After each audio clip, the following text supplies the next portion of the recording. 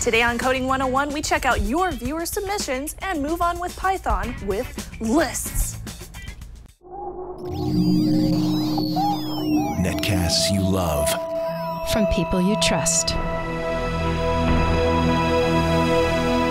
This is TWiT. Bandwidth for Coding 101 is provided by CacheFly at CacheFly.com. This episode of Coding 101 is brought to you by Squarespace, the all-in-one platform that makes it fast and easy to create your own professional website or online portfolio. For a free 2-week trial and 10% off, go to squarespace.com and use the offer code CODING.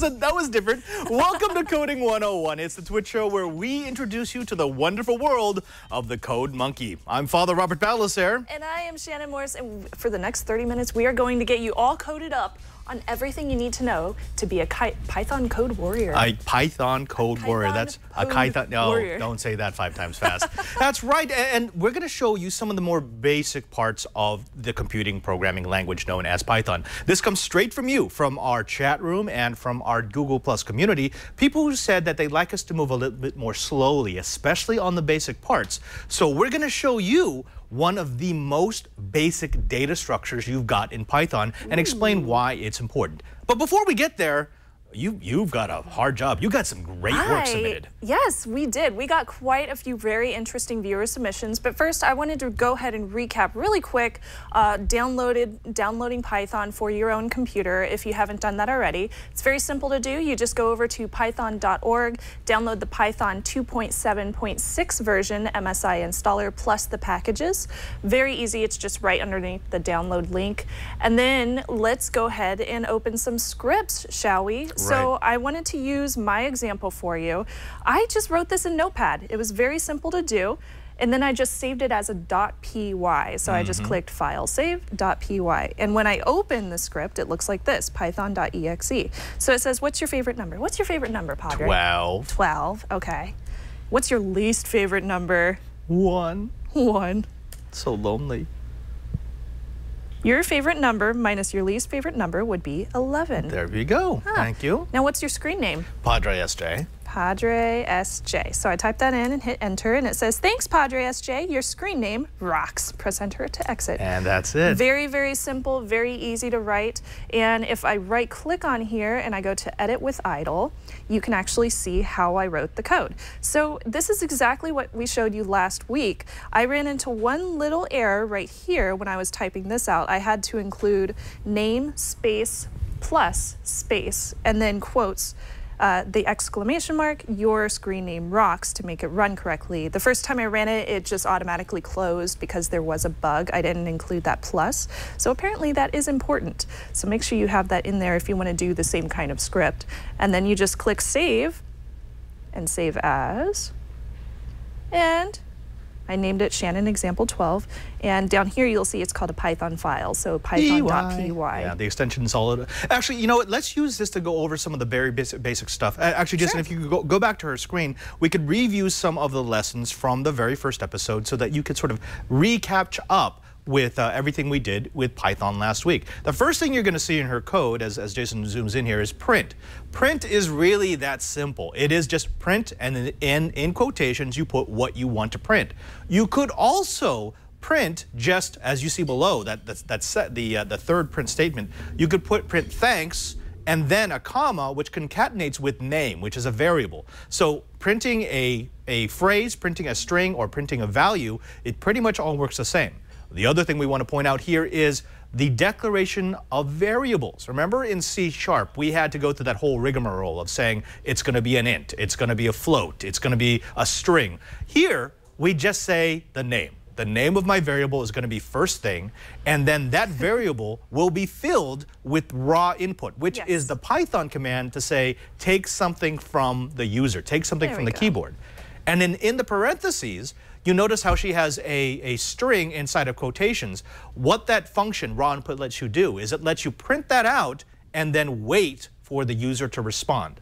Again, it's not that complicated, and she does it several times, which shows you that you're going to use the same techniques over and over. But Shannon, way to go. Great way to encapsulate everything from lesson 1. Very simple to use, and I just wanted to take everything we learned and just stick it into one code. It was nice and easy, so I really enjoyed doing that one. I also had a couple of viewer submissions to show you this week. The first one comes from Benjamin Frost, and this is over in our Google Plus community if you want to join that. I went ahead and copied and pasted his code and created my own little Notepad file. If I open this, it says, "Asking program by Ben. When you have answered a question, please enter to continue. What is your first name?" So I'll just put Shan, last name Morse. When were you born? 1980. Let's say 84. Not really, but that's okay. There we go. Where do you live? Cali. And how many kids do you have? 10. 10. 10. Okay. Thank you. 10. So you are between 29 and 30 years old. That's true if I was born in 1984. You live in Cali and have 10 kids, which means you are possibly going to have 10 to 20 grandkids. Now, so he did some math right here, and I'm going to show you what that looks like when I click Edit with Idle.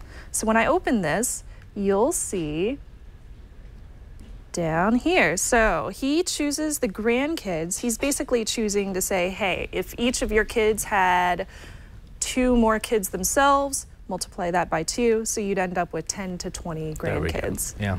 That's it. Very simple use, math, and he has but multiplication in there. Yeah, we love it. You take in some information from the user and you give something back out. That's essentially what programming does.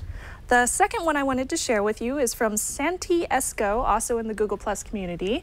Now, if I click on this one, I'm going to show you how I was able to open this on my computer. So I copy and paste this, and then I'm going to open Notepad, and I'll just scoot this over for you. So I paste the code into here, and then I click Print, Save As, or File Save As, excuse me. And I'm going to save that over in my desktop, where all my other files are, under Python. In Python. Yeah, I made a pretty little Python folder. So I'm going to call this Santi.py. Now when I open it, let's click on that. Okay, welcome. Please enter your name. Shannon. Enter your last name. Morse. Enter your age. 12. Why do they all want to know your age? So that one automatically closed. Did you notice that? Yes. Because I'm on. That's right. You're on Windows. You're on the shell, which is why we always put that raw input at the end to say hit the Enter key to continue. So I'm just going to copy that from my code right here. Raw input. Copy. And I'll just stick that into his code. Remember, folks, this is one of the things that we learned with Dale, which is if you're using Windows, the terminal window won't stay open once the program is done. So what we do is we kind of cheat. We put another input in there that waits until you hit Enter to clear the screen. There we go. There we go. So this one is just a quick input and output. Shannon, last name is Morse. Your age is 12. Fantastic. Now, one of the things we love about this is you saw how easy it is to write programs in Python. You don't have to turn it into a binary. You don't have to turn it into an exe if you've got the code. So in her case, she wrote it in Notepad. In the case of our fans in the Google Plus page, they just gave us a link to their program. You can just copy and paste it into the idle shell, and it will run it for you. We'll compile it, and you're good to go. That's one of the powers of an interpreted language. And we should mention in our show notes, of course, we always have the GitHub link as well, so you can download all of the code that is shown in the show so that you can play with it on your computer. It's very easy to download from GitHub. I was able to download all of our Python code so far by just hitting the zip file, and that's it. Right. And the other thing to remember is, folks, we always put all the code from our show into that GitHub. So if there's something that you're a little curious about as the show runs on, don't worry about it. Don't freak out. You can always go to the show page. It'll be right there. You'll get an exact copy. You don't have to copy anything off the screen. All we're trying to show you are the basic principles that make it work. Yes. Let's move on. Well, Snubs, I'd love to move on, but before we do that, you want to take a little bit of a break? Why don't we talk about one of our sponsors? Oh, which one is it? A brand spanking new sponsor. Yay! Now, you may know them from the TWiT TV network, but this is their first time on Coding 101, so we want to throw them some love. They, of course, are Squarespace. Now, life is better in a Squarespace. If you've ever tried to create your own site, you know that you need a platform that is easy to use, that is dependable, that is always up, and that actually isn't all that expensive. Oh, we love them because Squarespace is the all-in-one platform that makes it easy to create your own professional website or online portfolio. I've used them in the past for all the microsites that I have to make for my day job. They love Squarespace because they don't need any programming understanding, any programming knowledge. They don't need to know how back-end servers work. They just buy their account, choose a template, and go. It's really that simple. Now, here are some of the reasons why you'll love Squarespace. They are constantly improving their platform, so they're not just static. They're not sitting back on their laurels. They give you new features all the time, new designs, and even better support than pretty much anyone else in the field. Their beautiful designs are just that. They're fantastic, and they're unique. It's not the cookie cutter stuff that you're going to see from many of their competitors. Squarespace has over 25 beautiful templates for you to quickly build your own personal or business site. They also have the best mobile experience. You know how sometimes you'll choose a site and maybe it looks good on your computer, but then you try to access it on your phone and it's just a no-go? Well, Squarespace has developed templates with responsive designs, which mean that the site will automatically restructure itself to look great on any device, a smartphone, a tablet, or a computer. It's also easy to use.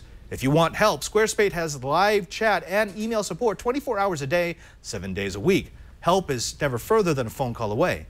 Plus, there is a completely redesigned customer help site for easier access to self-help articles and video workshop. Squarespace also includes their own hosting, which means it's a one-stop shop. They take care of it with a distributed network that does not go down, period. It's also inexpensive, way more inexpensive than you think it should be. It starts at just $8 a month and includes a free domain if you sign up for a year. And even their code is beautiful. If you are a coder, jump in and see how they actually created their templates, and trust me, you're going to be impressed. Now, what we love is that Squarespace has a developer platform.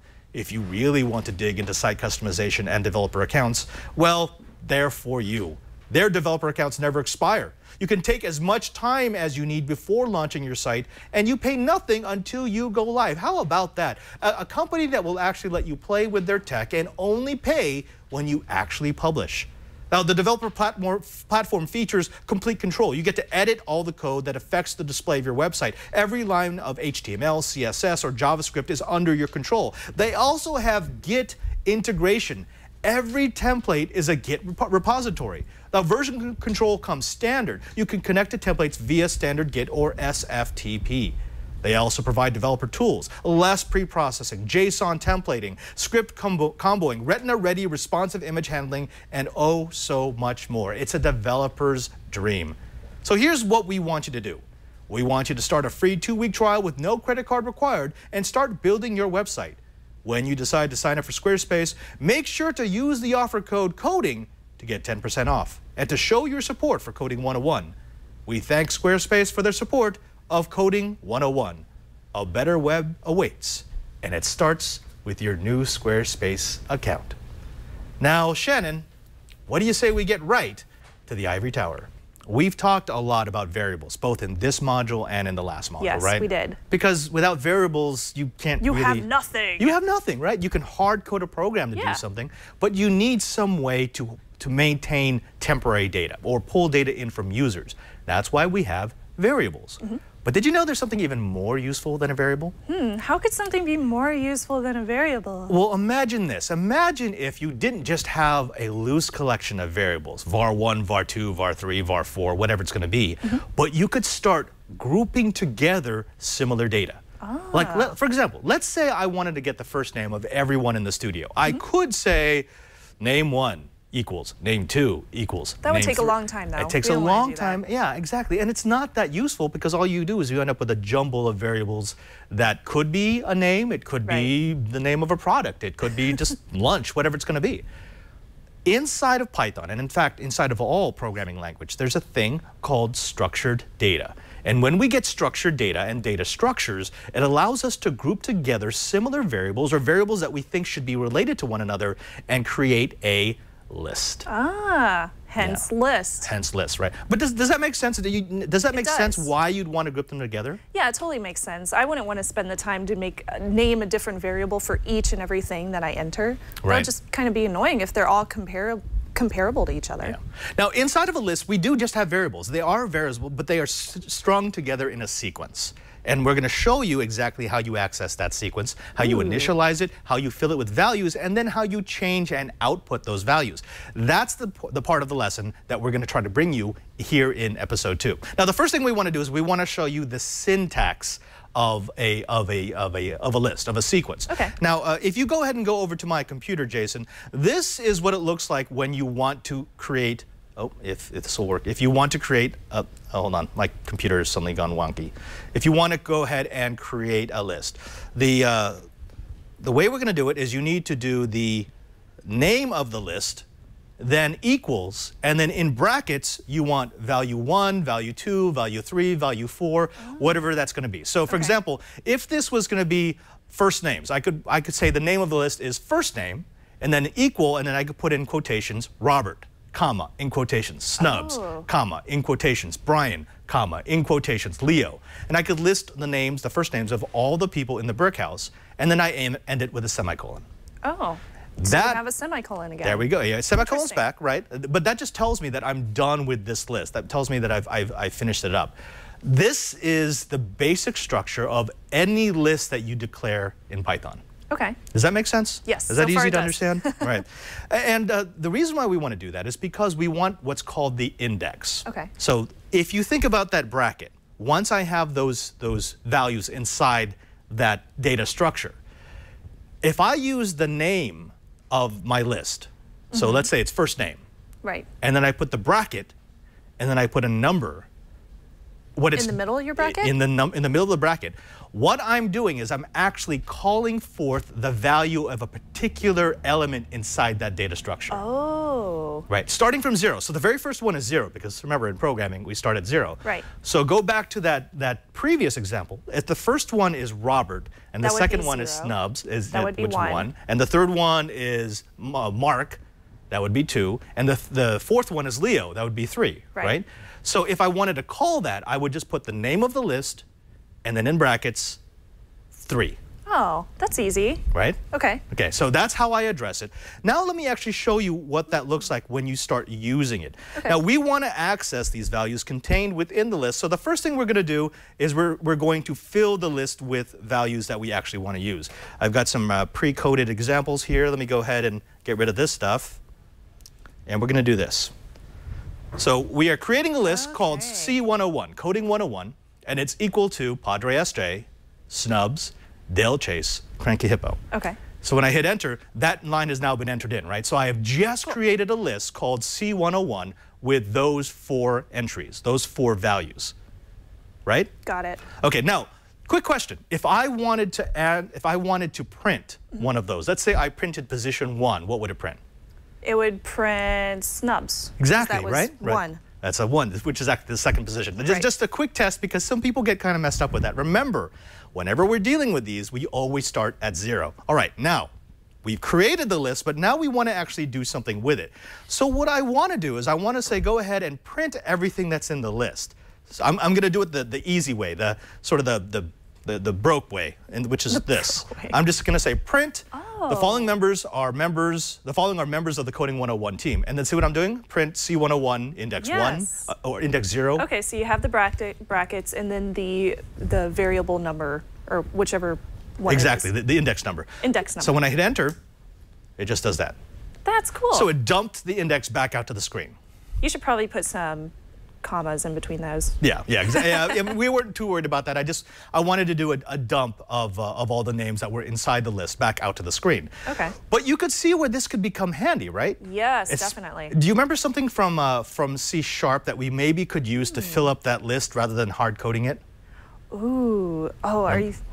The loops? Yeah. So if we wanted to, we could say we could, remember how there's a counter, an increment or decrement counter? We could start it at 0 and then say something for every time this loop runs, take the next data point and put it in the index of that increment number. You're totally integrating lists into loops. There we go. Now we're not going to do that yet. We don't want to blow your mind. I'm ready. I want to do it. But no. We're not going to sneak ahead. Okay. But just know that we could do that, and that's cool. the power of the list that I want you to see. As we head further into Python, that's probably one of the things that you will end up doing. Oh, that's fun. I love it. Okay. Now, it's not just a matter of filling up a list and then dumping it out to the screen. If we did that, that would be kind of silly. That's actually not all that useful.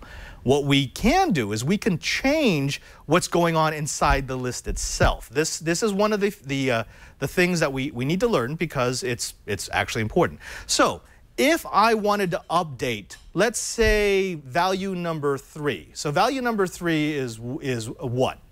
Or let's say I want to change value number 4, which is Cranky Hippo, right? I'm going to say, wait a minute. That's not Brian's real name. He's not actually called Cranky Hippo. His real name is Brian Burnett.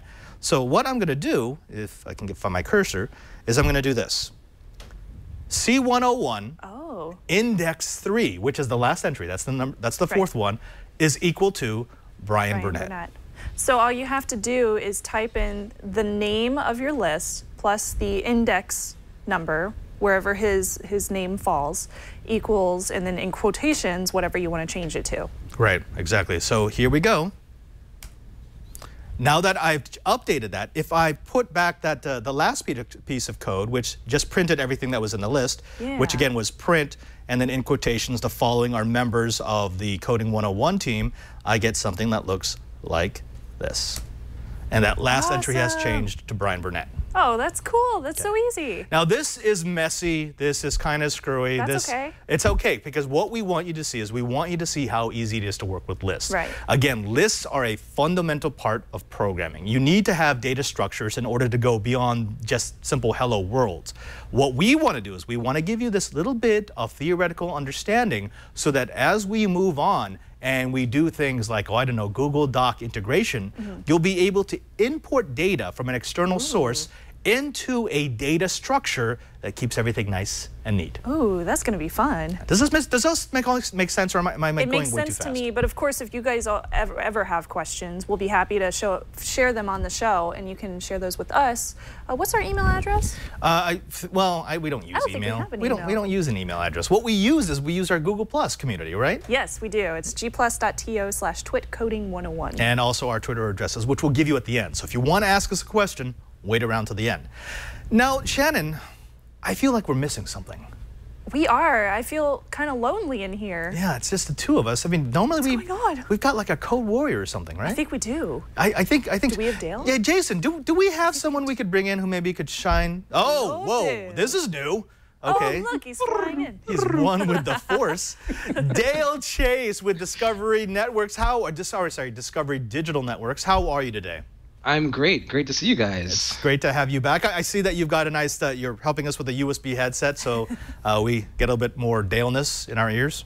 Yeah, you can hear the bass in my voice now. Oh, yeah. Wow, suddenly I don't really want to program anymore. No. Okay. Wow, that was way too much. Okay, Dale. So, thank you. So we are talking about lists. We're specifically talking about how to get data into and out of lists, and then maybe doing a few things with comparing the actual elements within a list. Okay. What do you got? Well, I don't actually have anything comparing the elements, which I can probably throw together really quick, though. What I've got is a list that I put together of a few Doctor Who companions. Ooh. Oh, okay. And essentially just prints, it calls the third position, which is Rose Tyler, and prints that out in a statement. Oh, that's cool. So I can just let that go off for you really quickly. Yeah. So the Doctor once traveled with Rose Tyler, who is, as you can see, companions 2 in my print statement on line 5 here. Right. And then at the end, you put a plus. And a period. A period. Now we got to ask you, Dale. So what you gave us is exactly what I asked for, which is something crazy basic. So this exact example is going to go into our show notes so people can play with lists. What you've done here, the very first line is going to create a list called companions, and then it's going to fill it with the values of Sarah Jane Smith in position 1, Leela in position 2, Rose Tyler in position 3. So that's 0, 1, and 2. Then that second line is going to print first the string the doctor once traveled with, comma, which is going to concatenate it with the value of list called companions, index 2, which is actually position 3, plus a period. And then you're going to, you do raw input because, again, you want the window to stay open. Right. Now, I do have an alternate version which uses actually a basic loop, a basic Python loop, that'll print out every entry in the list. Well, let's see that. I want to see it, yeah. So I'll just... Do it. Do it. Oh, so you put it down there, He just commented it out. He's smart. Perfect. I know. Dale is smart. That's why I would he's do that if I were as smart as Dale. That's why he's our code warrior. So what I've got here is, so there are a few different ways to do loops in Python, but this is a very simple way to go through a list. If you're not really concerned with doing it numerically, if you just want the contents, you can do for, and you just create a new value here essentially, which is going to become what you work with. So I've got for companion in companions, which is, you know, the variable here. And then I just iterate through each one in the print statement. And so I call companion and then concatenate the rest there. So let's see what that looks like. I'll just clear this. And now we have 3 statements. Oh, that's cool. Yeah. So what you told it to do was you said, okay, take this list and go through all the elements in the list and go ahead and print them out the screen. Exactly. Now, we could, theoretically, we could use this same sort of programming to fill the list, right? We don't have to hard code the list into the actual program. That's correct. You wouldn't use this sort of loop. Right. But you could essentially... Yeah, the problem with you couldn't use this kind of loop because this loop actually depends on a list that has already been preset to determine how many times it's going to run. Exactly. You would actually need some way to tell the loop how many times it's actually going to go before it stops. Oh, yeah, that's a good point. So it doesn't just keep on going and going. Right. So, I mean, you could use, like, for example, a while loop. And exactly. You could have a user character at the end that says, do you want to continue? Yes or no. Oh. And if you say yes, it does another iteration of the loop. If you say no, it's going to go ahead and end the loop, and you've got your list. Ooh. I could totally start doing my games again. Yeah. Yay, text adventure games. Now, Dale, we got to ask this because this is actually coming around in the chat room. People are saying, "Oh, this looks a lot like arrays," and this essentially is what Python does for arrays, right? This is a basic data structure that allows you to create an array of information. Yeah, this is Python's native array, essentially. Yeah. And just like an array, we could actually have lists of lists. We could embed lists within lists. Oh, really? If we wanted to make multi-dimensional lists. So why would you want to do that? Well, you know, sometimes people like more complicated data structures, so they have better ways to store things. Oh. Sometimes people want to be able to refer to things by a coordinate system. What I prefer is I actually like to keep my lists nice and simple. So I probably wouldn't do that. But Dale, do you have much call for doing lists within lists? Yeah, actually, an array of arrays often. If let's say, we'll look ahead to looking at a Google spreadsheet. If I call a row in a spreadsheet, that I get back an array. Right. But as I go through each row of the spreadsheet, I'm creating an array of each of these rows, which is exactly that. Yeah, which it's a nice way of saying we could take all the information out of a spreadsheet and we could organize it by saying this is a list and this is a list and this is a list and this is a list. And so now we have everything organized by according either to the rows or their columns, depending on how you wanted to do it, and you have lists within the larger list. That's really awesome. Yeah, it's actually that's what we do a lot. Yeah. So Dale, let me ask you this: as you're looking through this lesson, as you're looking through lists, what else do you think people need to know before they take your lessons and go forth and list up? Well, if they're looking to try looping on their own to create the list, what they'll want to do is something like this. If you want to just look back at my screen really quickly, is just do something like new list. equals, oh wait, no, it's a new list. I believe it's something like this. Right, there it is. Value. So to kind of create, without knowing what the index is, add that value to the list, you want to put the brackets in front of the variable name, and that will just automatically create the index for you as you continue to just add values. Right, right. Yeah, and again, the reason why we're doing this is because when we're dealing with Python and variables in Python are dynamically created. They're dynamically initialized, dynamically declared. So unlike C# where we would have to declare the array at the start of the program, here we can actually have it continue to add as we add values. That's cool. Yeah. Dale, this wasn't the only example you showed me the other night. I mean, you were starting to get kind of crazy towards the end. When you think of the ways that you use lists, is there an example you could give us that won't blow our young users' minds just yet? Just yet. Okay, well, maybe we want to add or remove things from the list. That's what we're looking for. Ooh. All right. Okay, well, something that is very useful. I don't know. I don't think this should be too mind-blowing, but it's definitely useful. A way that's useful. I'm going to go with pop. Pop? Can I go with pop? Yeah, go ahead and do pop. You know what? Yeah, pop. We're doing pop. Add pop. Okay. So this is not adding anything. This will remove an item from the list while allowing you to use that item as it's deleted from the list. What? That's confusing. No. This is perfect. Imagine this. Okay. Imagine you were doing a sort. Right? So you wanted to resort everything. Yeah. According to, let's say we want to do by first name. Right. What you'd want is you'd want some sort of algorithm that would sort from the list to a new list that's actually sorted. Right. But you want a way to make sure that you don't double enter. Right? Oh. So you could do this, you would pop it. In other words, you would use it as you move it, but then it would remove it from the old list so that you don't have to worry about sorting it multiple times. Oh, okay. Okay, I get that. All right, show us some pop, Dale. So what I'm going to do is I'm going to use my initial statement, and now, actually, you know what? Let's use this in conjunction with the for loop. Yeah, that sounds good.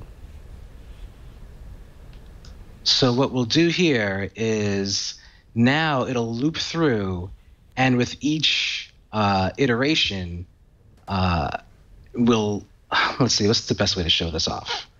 Since I'm only grabbing 0. Yeah. That'll become, so each time we go through, what's left in the list will become 0. Correct. Oh. And you'll see the same kind of statement that we had before, but now I'm only using one index, and that should work. Actually, no. Is that going to work? Do you have to change companions to companion? Actually, wait. No. Actually, that should work, actually. That'll work. That will work. Let's run it and see. Yeah. It did. So it did Sarah Jane and Leela, and so it didn't do the last one. I got a little bit of a off by 1 error here, I guess. It didn't get to Rose. Well, so while you troubleshoot that, what's happening is as this is going through the list, so as that loop is going through the data in the list, as it prints it out to screen, it's removing it from the list. Got it. Okay, and folks, it's basically pushing the next one up to the front of the list. Yeah, and folks, what this is data management. This is, again, one of those basic things that you're going to have to do whenever you're writing a program, especially a program that starts to grow beyond just a single page or a single set of lines. You're going to have to figure out a way to manage your variables and manage your data flow so that it doesn't become this crazy, ridiculous, overwhelming hydra of lists and variables. Pop is used all the time whenever we want to make sure we want to make sure that we're properly managing the data in a program. Now, can you use other types of pops? I guess would be my question. Like pop? Like, can you add things instead of just removing them? Yes, you can. We probably should have started there. No, I like the pop, but go ahead and go to the add. But before we do that, I just wanted to point out really quickly. So we haven't. This is our first time getting to this, in the way Python pays attention to spacing. Yeah. So we talked very briefly about white space, but now we start getting into the special cases. Right, because here we have a situation here where we've got a for loop here, in the past in C#, And then you have an this would be indent. surrounded by Brackets. brackets, right, which we don't have here. Python is paying attention to the colon here and the fact that we have this line indented a couple of spaces. And so that's how we indicate to Python that this is now a block of code separate from the rest. In C#, as long as it's within those brackets, it knows that it's part of that loop. Right. In Python, as long as it's indented, it knows that it's part of that loop. Oh, that's crazy. Yeah, which actually we like this because it's much easier to understand, right? I mean, as long as it's indented, you know it belongs to the thing that's not. So do I have to do that whenever I'm doing code in Notepad as well? Yeah. Indented? So if you don't indent and then you bring it into idle, it won't know where the loop starts and stops. Okay. Okay. Dale, continue. Sorry. Yeah, so I'm going to just pop this append line in here after the declaration and just print out what we have now. So I'm doing companions, and then so the built-in function for lists to add one item is append, which is .append. And so I'm just going to add Martha Jones and see what that does.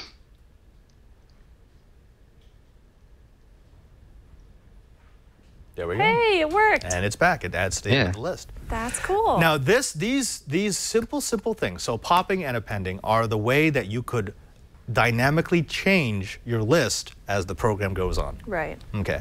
Now, Dale, if we wanted to give our folks some homework, I think we should probably include some popping and appending, right? Absolutely. What would you say? As the code warrior, it is your call. What do you want them to do? What do you want them to submit to our Google Plus group? Let's see. Be mean as you want. It's cool. Let's let it out. Let it out. Well, I want them to make my first example of popping work correctly. Okay, actually, no, that's perfect. Okay. That's a good idea. Yeah, so recreate Dale's array list, which we are going to have in our code example, and figure out why it only popped 2 of the entries. So, so submit the code, and actually it was already answered in the chat room, so don't look at the chat room. Don't look at the chat room. Don't look at the chat room. Submit it into our Google Plus page, and we will feature you on the next show. Oh, okay, I get it. Yeah, shh, don't look down there. Okay, I won't say it. We'll wait cheating. until the They're next cheating. episode. Yeah. Oh, great, now everyone's I thinking. want to share some more viewer submissions as well, and I'm going to do my own too, so that you guys can see what I came up with. It won't be a Doctor Who reference for mine. Maybe I'll do a Star Trek one. Yeah. Dale, let me ask you this. So what do we have on tap for the good folks next week? This was great. We had to bring them into a data structure, but now that they've got that data structure, where do you want to take them? Oh, I'm not sure exactly. Where do you think we might want to go? Be mean, man. Be mean. Come on, let's do it. I'll take my lead off of you. Back behind. Oh, no, we won't leave you behind. But better not. You know what? I think looking at the chat room, we're going to have to give them loops. Why don't we give them every kind of loop, and we'll give them every kind of example. All right. Yes. Sound good? Yes. We're going to have a lot more fun now. Yeah. Oh, yay. Totally. Dale Chase from Discovery Digital Networks, thank you so very much for being our code warrior again. It's great to have you, and we will see you next week. Catch you guys later. Thank you. Bye. Folks, that's about it for this episode. I think it was a quick one. It's not too much data that you can't sort through it, but some really good things that you need to now go out and practice. And the way that you're going to practice that is you're going to go to our show notes page. We don't want to leave you hanging. We know that there were some people who were complaining that you couldn't see our screens. Well, we're going to give you all the code that you saw during the episode. All you need to go is go to our show notes page at twit.tv/coding101. There you'll be able to find all of our episodes. Plus, if you click the episodes, you'll see where we have a link to our GitHub. We're going to give you each and every single exercise file so that you can copy it over to your idle and be happy. Guess what else? What? We're still on iTunes. Yeah, we are. That's right. Yeah, buddy. I don't know why they haven't kicked us off yet, but they haven't. They haven't caught on. Yeah, so search us on iTunes. We're under video. I think we're on audio too, maybe? Yeah, video. Yeah. We got high definition video, Yes. medium definition video, and audio. So you can always download the version that you want. And please make sure you subscribe and tell your friends about us, because we were doing really well in the iTunes store for a while. We want to get back up there. You know, Coding 101, coding is generally something that we should all know about. Speaking of something that we should all know about, we should all know about our Google Plus community. If you're not a member of our Google Plus community, why the heck aren't you? Shannon, where can they find us? That's over at gplus.to/twitcoding101. Yeah, and if nice and easy to know, and we have so many good examples in in there from everyone. Sorry we couldn't get to all of them today. I guess we could have had time if we wanted to, but there are plenty of great examples in there to get you get your feet in the water as far as it goes with Python. Yeah, and the nice thing about Python, folks, is that if someone gives you the code inside that group, you actually just can copy and paste it. It's really that simple. Again, one of the advantages like I did. of Snubs, of interpreted languages. Now, Google is not the only place to find us. You can also find us on Twitter, where if you follow us, you'll be able to find out what we're going to be doing each and every single week. You'll find out what we're doing in future modules, and this is the important part. Remember when we went from C# to Python, we had those 2 wildcard episodes that were spectacular. I mean, we talked to Liam Kennedy, then we talked to our very own Randall Schwartz. He was so good. And, you know, we show you why you want to learn these things. We show you people who are actually professionals, who are in the field, who are doing it now. So follow me that's at PadreSJ. And I am at Snubs. Yeah, and finally, if you watch us live, you get to see all the things that we do before and after the show. Yes. You can catch us each Thursday at 1:30 Pacific time here at live.twit.tv. And we're also on the chat room. We've been watching it during the show, and we like to answer questions whenever you guys have them. That's over at irc.twit.tv, and you can definitely jump in there during the live show. Yeah. Until next time, I'm Father Robert Ballecer. I'm Shannon Morse. End of line. End of line.